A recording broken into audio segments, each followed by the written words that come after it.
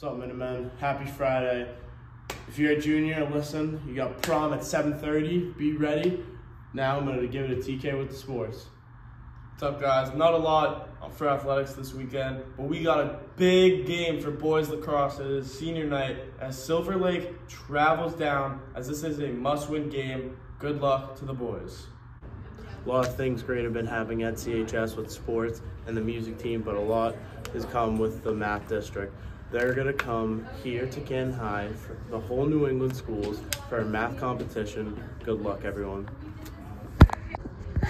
What's up, guys? I'm here with Brandon Morris for Student of the Week. Brandon, what did you accomplish this week? I've been an actual scholar. Been a scholar on and off the field. I've been working out, and I've been getting active. Thank you, guys. See you on the next episode.